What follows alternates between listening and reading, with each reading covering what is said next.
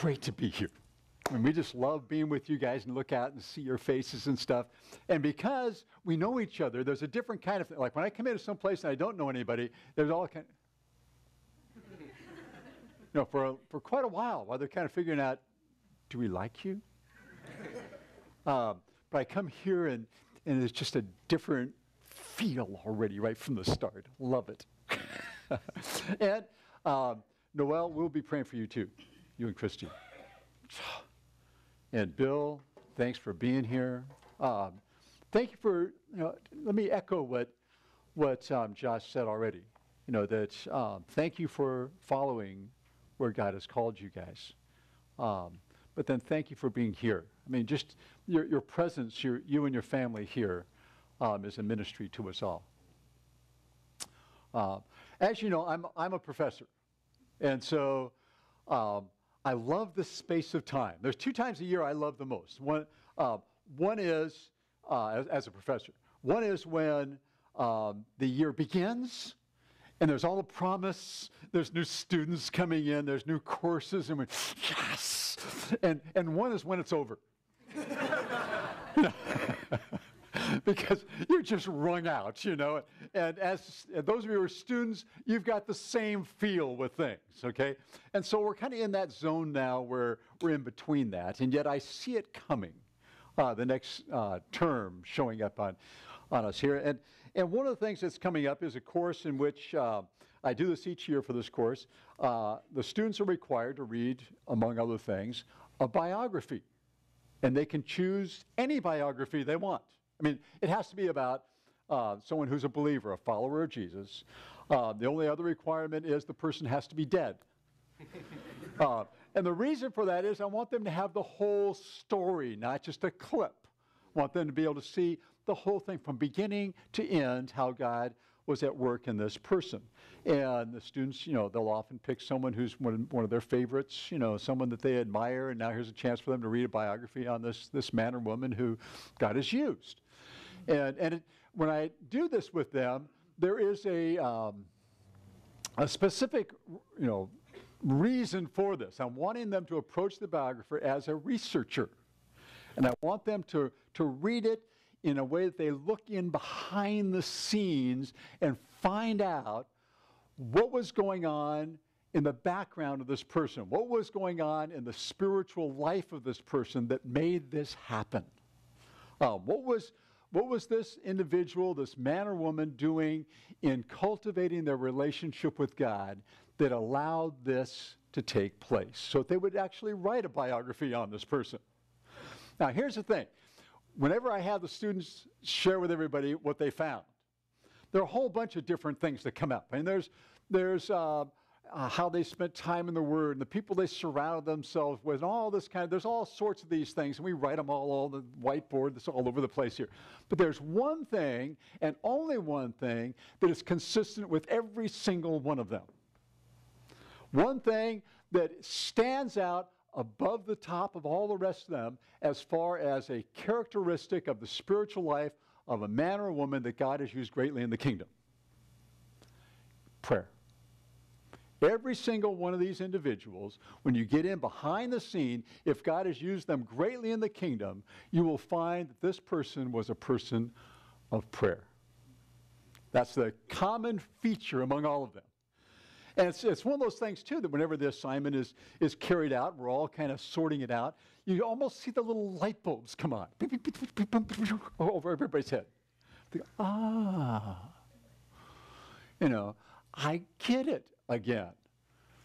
That this is huge. That prayer is something that is a non-negotiable baseline feature if God is going to do something great with your life. If God is going to somehow produce something in you and make you a certain kind of person, this is going to be something that is absolutely essential there. Now, having said that, some of you already have a sinking feeling inside you. Because you're thinking to yourself, my prayer life is so feeble. Huh? I mean, in fact, whenever I ask people, if I was to do this now, I won't do this, okay? Just keep us straight. No signals. Okay. But if I was to ask you this morning to kind of rate your prayer life, like from, just say 1 to 10, and 10 being the high, we'd probably have nobody at 10, except somebody who's very, arrogant and all that kind of. I mean, we'd have other problems with that person here, but probably not too many up here. We probably would find very few with the 8 and the 9 to 8 and stuff. Probably we'd all start to fall in line somewhere in the middle here, and some would trail off all the way down here to the 1 or 2s type of thing here. But that's one of the things we're always struggling with. We're wrestling with this idea of our prayer lives. That somehow it's falling short, and we wish it was more, and so we read books about it, and we hopefully have classes on it and sermons on it and all this kind of stuff to somehow address this issue of prayer in our lives. Well, that's what I'm hoping that we will do this week and the next 2 weeks afterward, is to focus on prayer, but to do so in a way that perhaps is a bit different. We're going to look at what is perhaps the most well-known prayer in all the scriptures. The prayer that is simply known as the Lord's Prayer. Now, I have to be very honest at this point. Okay, let you know. This has been my study for the last few months. And it launched because prior to that, I started looking at this and realizing this is the one time where Jesus actually teaches very specifically how to pray. It's not like giving ideas or concepts about prayer or anything like that, but where he actually sits it down and says, look, here's the framework, here's how you do it. And realizing that in my life, I have never taken that seriously. This has been one of those, I know it's there, I can quote it to you, I can tell you the framework on it, I can tell you all sorts of stuff about it, all this kind of stuff, but as far as something that was incorporated into my life as my actual framework for prayer, honest moment, it wasn't there. And so I decided I would take this seriously. And I started diving deeper and deeper into this and discovering that it has transformed how I pray. It's become kind of bedrock for me now on what prayer is all about. Now here's the thing, as we look into this over these next few weeks, what we're going to find is that Jesus does not offer us some insights on how to become more effective in your prayer life. If you look at the Lord's Prayer, there's nothing in there on that. It's not like, okay, here's 6 ways to become more effective or more powerful. Not there. He does not offer us any insights on how to make your prayer life really come alive. I mean, that's what I mean. In fact, when you read the Lord's Prayer, which we'll do next week, we're going to do it all together, so get ready. You'll see some people start to yawn when we do it. Okay, because there's nothing powerful. It doesn't do that to us. In fact, we're not going to find that Jesus gives us somehow in this prayer here some hidden secrets on how to make your prayer life truly dynamic, to kind of sneak in there and get an inside track on God. It's not there. In fact, we're going to find that it almost moves us to it moves us to an entirely different place. I mean, if it does in you what it has done in me, it relocates how you pray, reframes how we pray, reorients us in how we pray. So now, with that thought in mind, I'd like to take this morning and have us actually kind of set it up a bit, because it requires a bit of setting up before we dive into the heart of the prayer. And to do that, I want us to actually look at how Jesus prayed. Not in great depth, because we don't have the time to do that, but we start there. And we look into Jesus' life. In fact, I'm convinced, if you read through the Gospels and you track Jesus concerning the issue of prayer in his life, that you come away with an interesting insight into it. That if you want a reason why to pray, I mean, if you're one of those that's wrestling with, why should I do this? The most compelling reason why to pray is because Jesus did. You find it pervasive in his life. And if Jesus had this as such a priority, as such a core feature in him, it is a compelling reason for us to have the same kind of thing in our life. For prayer to be what is central and woven into every aspect of our life. Now, here's a couple of interesting places as you look at the scriptures. We see a consistent pattern happening in Jesus' life. And we could go to a bunch of them, but let me just give you a couple here this morning. One, it would be in Mark chapter 1, and we'll look basically at verse 35 here. But Mark chapter 1 is one of those places where there has just been some really powerful things happening in Capernaum, which is at the northern part of Galilee there, and there's been healings and demons cast out. I mean, there's just all this kind of stuff going on, and it's almost like a spiritual dust that starts to settle afterward, after all this has been happening here. And then you come across this, verse 35. Right after all this happened here, it says, early in the morning, this is the next day, early in the morning, while it was still dark, Jesus got up, left the house, and went out to a secluded place and was praying there. Now, this is a pattern, by the way. Okay, this is just one of the places that shows up. But here, there's been this big deal here. Next day, early in the morning, I've kind of looked at this a bit here, and I don't think any of the disciples were morning people. Take heart in that, because usually Jesus is up and out doing stuff while these guys are still snoring away. But anyway, early in the morning, it's still dark.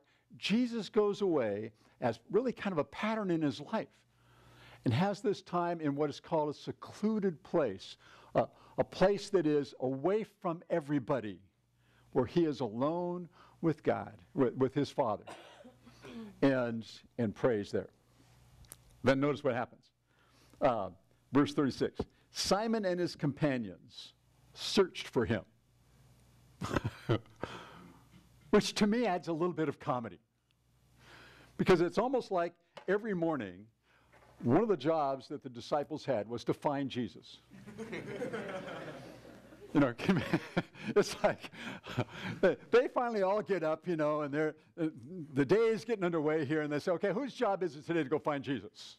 Okay, Simon, you're on today. Okay, tomorrow it's Matthew and whatever. Okay. But they go out and they have to go find him out there. He's off somewhere praying. And it was a pattern that just became part of what was just the way it was. And in verse 37 there, it says, and they found him, and they said, hey, everybody's looking for you. Where are you? Let's get on with things here. So that, and you would find this as you read through the Gospels over and over again. This is a piece of it, as Jesus is always out doing this. So one more place to look at quickly here. Luke chapter 5. Verse 16.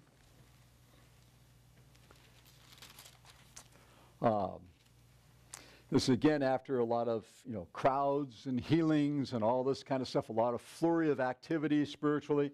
And it says, but Jesus himself would often slip away into the wilderness or into those desolate places, those deserted places, and pray. This is a pattern in his life, that in the midst of things, all that's going on, he takes time and moves away to where he can be alone with the Father and pray. This was something that was essential for him in life on this planet as he took on human form and lived among us. If it was crucial for him, that's a compelling reason it must be crucial for us. In fact, as you look through his life, several things to notice on this. One is that if you read through the Gospels, you find that as a pattern in his life, a daily practice, that Jesus finds some time to move away from everything and be alone with the Father. As a consistent daily practice. Secondly, you'd notice that before any major decision is made, Jesus always takes a significant time to be alone in prayer. I mean, a significant time. Example being, before he chooses the 12 disciples, he spends an entire night in prayer just getting himself synced with the Father before he does this. A pattern that is happening there before any major decision.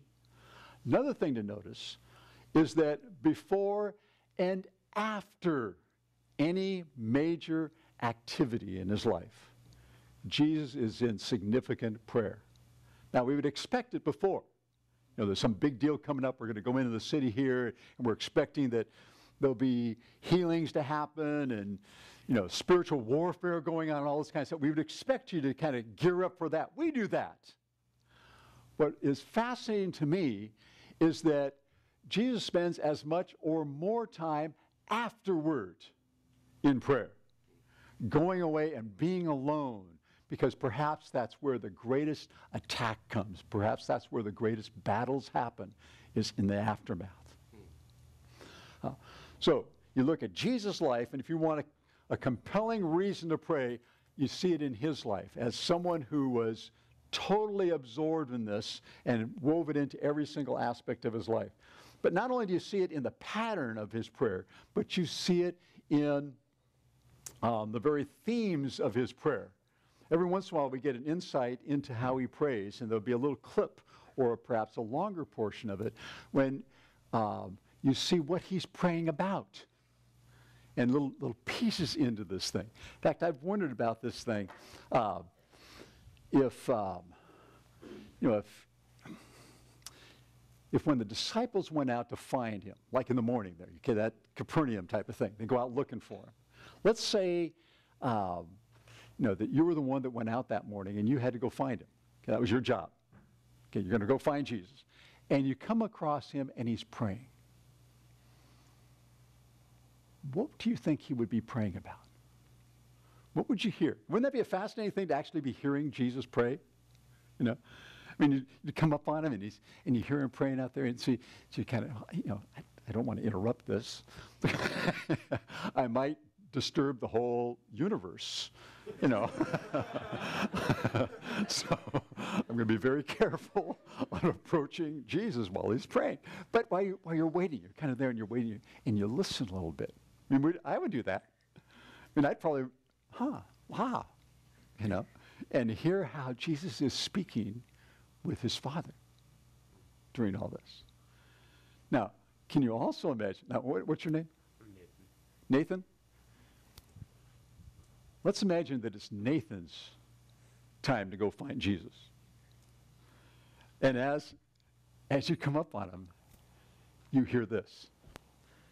And Father, Nathan. Now, suddenly you perk, right? Now, and hopefully you hear Nathan and not Nathan. Right? I mean, but wouldn't that be fascinating too, to come upon him and to hear how he's praying for you? Very fascinating. I've thought that. My imagination kind of rolls with that, and I kind of picture what that must be like. And I hopefully I always hear, Steve. But sometimes I think I hear the other. But as they would come on, there's a consistent theme also, not a pattern, not only a pattern of Jesus praying all the time, but there's a consistent theme in what they would hear. Because anytime we get insight into Jesus praying, he's always praying about the Father's glory, and he's always praying about kingdom goals, and he's praying about this larger redemptive plan. He's always praying into something bigger out there. Very seldom that you ever find him somehow even getting close to the granular things that we often pray about. Instead, it's big stuff and bringing everything into this larger picture here. If you want insight into prayer, just track Jesus' life through the Gospels. The disciples did. mean, they're watching this thing, like we talked about. They're seeing him pray all the time. I mean, every time they turn around, he's praying again. Before anything that's going on, feeding the 5,000, whatever you want to do. Okay, he's praying. And they come across him and they hear him and they see and they realize, they start to put the things together, kind of like my students with the biographies. And they go, of course, this is key. And so you get down to Luke 11, verse 1. And you find one of the representatives of the disciples. Okay, it says, and one of them came kind of on behalf of the rest. And says, Jesus, would you teach us how to pray? Now, it's not surprising the request would come. They've been watching this happen over and over and over again. They see it. They're making the connections. And they come to Jesus. Would you teach us to pray? Something to notice about this. This is the only recorded time where the disciples ever asked Jesus to teach them anything. They never say, would you teach us how to walk on that water thing? They never ask him to teach them anything else. But this one, they get it. They say, will you teach us how to pray? And he does. What does he give them? Lord's Prayer. Says, here it is, guys. Now, what is interesting to me, okay, Luke 11 happens in the last few weeks of Jesus' earthly ministry. Last few weeks. But this wasn't the first time that this prayer is announced. Instead, it first comes out in the first few weeks of his ministry, all the way back in Matthew chapter 6. And that's where we go. Okay? So Matthew 6, find your way there. You're saying, you mean that was the whole introduction? Well, remember, we're framing it. We're just we're moving ourselves into this thing here. Matthew chapter 6 is where it first shows up. And it's in the middle of what we know as the Sermon on the Mount, which is Matthew chapter 5, 6, and 7. It's this long thing about the kingdom. It's where Jesus comes out and says, okay, look, here's the agenda. This is what kingdom life looks like. Here's where it's all moving. Here's what's coming down the pike, but that we can experience it now. And in the middle of this, almost dead center in the middle of this Sermon on the Mount, Jesus calls attention to prayer. And this is where the Lord's Prayer first shows up. Beginning of the ministry. So you're all there, I'm assuming. And so Matthew chapter 6, and we're going to look at some verses that lead us into this here. So you start in verse 5. It says, when you pray, you are not to be like the hypocrites, for they love to stand and pray in the synagogues and on the street corners, so that they may be seen by men. Truly I say to you, they have their reward in full. So as we get into these verses that lead us into the Lord's Prayer, we're going to find there are two cautions that Jesus gives. The first one is this one. 2 times where he says, look, here's how not to pray. And the first one he calls attention to is these hypocrites here, the ones who are looking spiritual but not. And basically calls attention to the idea that prayer is not a performance. Prayer is not a performance. Here were the individuals. He's calling attention to these people who says they stand in the synagogue, or you might say in the church, and on the street corners, and pray out loud so that everybody will see them. Now, to us, that seems odd, doesn't it? I mean, it's kind of like, who in the world would ever do that? Man, I can't picture any of you doing that. I can't imagine anyone thinking that was a cool idea, to like stand up in the middle of a restaurant and go, excuse me, let me pray for us all, Or to stand out on the street corner out here, or better yet, some other more busy street corner out here, and pray as loud as you can. I mean, somebody's going to haul you off if you do that. That's not something we would say, well, yeah, I can see myself doing it. I'm glad you cautioned me not to. But at the time that Jesus is speaking, this was a big deal. You know, think of Jewish mind at this time, at Jesus' time. And he's speaking of those that probably were some of the heroes of these people. You know, the spiritual, icons of the time, that they think about, there's Rabbi so-and-so, and there's this person, who they had seen actually living out their spirituality, so to speak. They had heard them pray. They had, and they had it all down. I mean, in their mind, they would picture this person as Jesus is talking, some probably a Pharisee, and someone who is standing there and they're dressed just the right way, they're standing the right way, and they're praying, and it's not just that they're doing it in public, but the words they were using and how they said it, and they're picturing this and saying, oh, if I could only pray like that. And Jesus saying, no. Prayer is not a performance. It's not getting it right somehow, having the right words to say, saying it the right way, being in the right position. It's none of that. Let me drop a story in here. By the way, Josh, when am I supposed to actually end? You can go till 50, 55. You're saying like 2 minutes?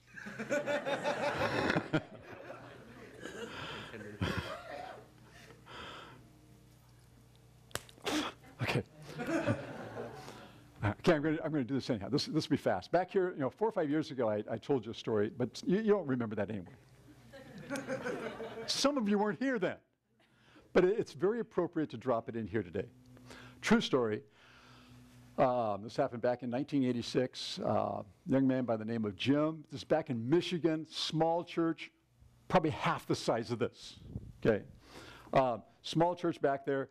And this church rallied up for this young guy, college-age guy, to send him to Israel for the summer. Cool deal, right?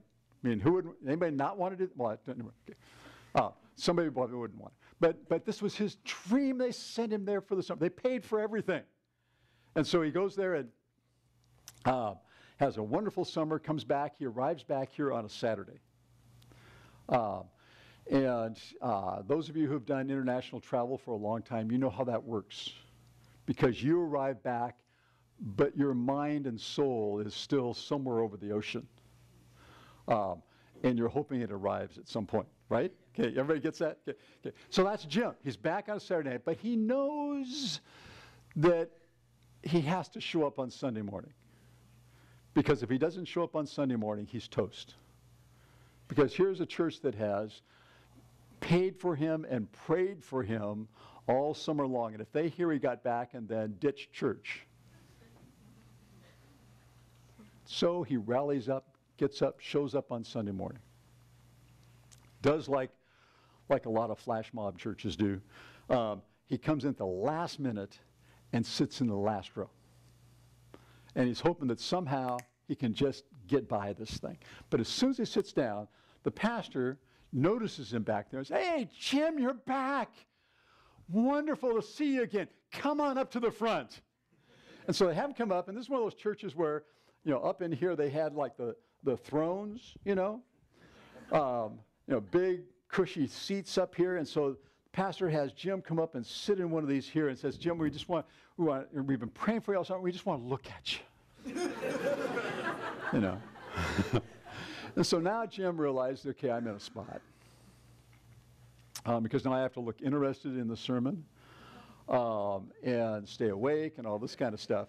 And so he's doing all the tricks, to try and do that, biting his cheek and, taking deep breaths and all this kind of stuff. And he makes it. Gets through the whole thing, and he's thinking, okay, I'm on my home run now. And then the pastor turns to him. Sermon's over and says, "Jim, it's good to have you back here, but it cost a lot of money to send you to Israel. A lot of money. And we've prayed for you. We've all got your picture on our refrigerator. And we thought that maybe this morning you could pay us back by closing our service in prayer in Hebrew. That made sense. He's been in Israel all summer, right? I mean, gosh, the guy ought to know how to do that. But the problem with this was that Jim was on an archaeological dig all summer with Americans. And he had not learned hardly any Hebrew at all. I mean, in fact, most of the Hebrew he had learned he couldn't use in church.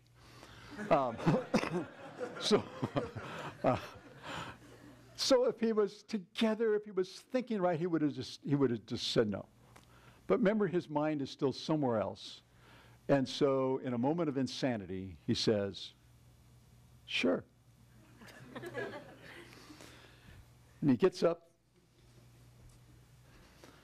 behind this big pulpit, strikes his most Jewish pose. Okay? That looks Jewish, doesn't it? And he starts out.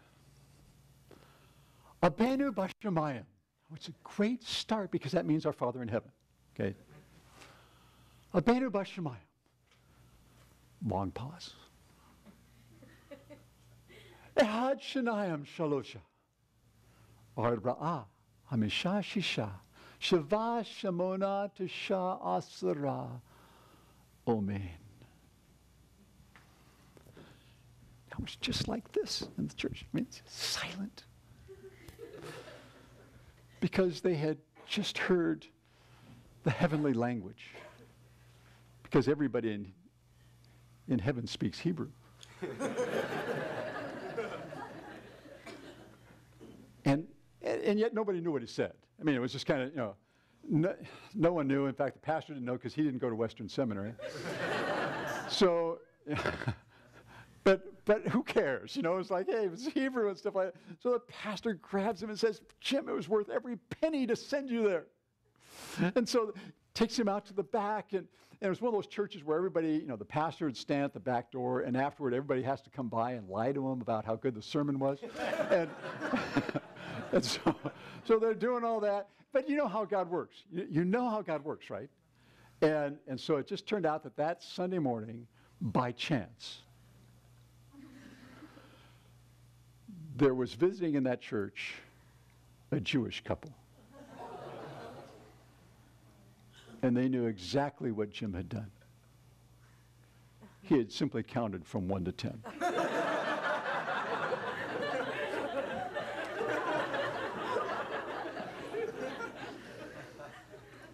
And so they waited. And they let everybody else go out, and then they got in line behind. And as they went through, the gentleman of the couple gets a hold of Jim's hand and shakes it, pulls him down close, and whispers in his ear, you know, Jim, a couple more weeks, 11, 12, 13. Okay. But it sounded spiritual. It looked spiritual. It had all the evidence of being spiritual, but it was empty, right? And that's the picture of this whole idea. Prayer is not a performance, he says. Don't do like these guys do. The other thing he cautions against is don't be like the Gentiles here. Down in verse 7. It says, don't be like the Gentiles, which the Gentiles the terminology was used to describe anyone who was outside the Commonwealth of Israel, anyone who was not part of the covenant family of the Jewish people here. So it was like an unbeliever. It says, don't be like them. He says that use meaningless repetition. The term that's there that's translated meaningless repetition in my Bible anyway, is a term that means who are simply babblers, who are speaking without thinking is literally the idea. Okay, they're talking without, it makes no sense what they're saying here. And yet it says they put all sorts of words to it, and they're trying to convince God, trying to somehow persuade him to give them what they want. He says, don't be like that. Don't be like these people. Your Father knows what you need. Don't be like these people. Instead, and he gives us a different way of praying here. Says, instead, pray this way. Now, there's 2 words to kind of get. We're going to get these words in very fast. Because remember, we got 2 weeks to go. So I've got plenty of time to work with this. But two words I want you to notice. First of all, he says, when you pray, pray in secret, verse 6. He says, it's not a performance. Instead, he says, go into a hidden place, a place, a private place, and do this in secret. And the word secret there is not the idea of, I'm going to keep it from everybody. Nobody knows I do this. Instead, it's a word that's often used to describe the hidden person of the heart. It's a term that has the idea that you're not doing it so that anybody else can hear this, but you're doing it in a much more private, intimate way with you and God. Something that sets this apart from everything. In fact, it says here that when you do this, your Father who is in secret, who is, in other words, the hidden person in the room, sees in this hidden way. The word that's used here, this is a fascinating thing to me. The word that's used here, there are a couple of words that the Greek Bible would use that would translate to see. And one is a word that, like, you see everything. But there's another word that has the idea of seeing something very specific, focused attention. It says your Father who sees, focused attention in private will respond to you. Isn't that cool? It's just there. The other one is to notice the word, he says, pray in this way. In other words, whenever he says, okay, not only is this going to be something where we do this in an intimate way between us and God, but we pray in a certain manner, a certain way of praying. And then that sets us up for where he's going to go with this thing. There's a certain way of praying. Now, when he says that, he's not saying the prayer that he's going to give here is not something to memorize and simply quote over and over again. He's not giving us a mantra that if I say it enough times, that somehow I'll get points. He's not giving us some kind of thing to simply incorporate in our worship services or something. Instead, what he gives us is what I've come to describe as kind of a pocket guide to prayer. And it's a genius thing. Remember, most of the people he's speaking to are illiterate. And so he gives them something very easy to memorize. You can read this thing in less than 30 seconds. That's if you're reading slowly. Very easy to remember. And it allows us to somehow reorient ourselves, to have a different way of framing how we actually approach our Father in prayer. And that's what we're going to look at over the next 2 weeks now. We're going to look at a prayer that actually breaks into two halves. The first half has to do with kingdom priorities. The second half has to do with kingdom practices. The first half has to do with us taking our life and all the mess and everything that's in it and dropping it into God's bigger picture. The second half invites God into our mess. Those are the two pieces of it. So what I'm going to ask you to do, and this is what I'll leave you with, I'm going to ask you between now and next week to read through that prayer. Do more than read through it. Okay, this is where the big push comes. This will take you a full 5 minutes. I'd like you to actually take the time to hand write out this prayer. Because there's something that happens when you do that starts to move it from out here to in here. And as we walk through this prayer, it's going to be my prayer that this transforms how you approach our Heavenly Father in the same way that it has done me. Let's pray.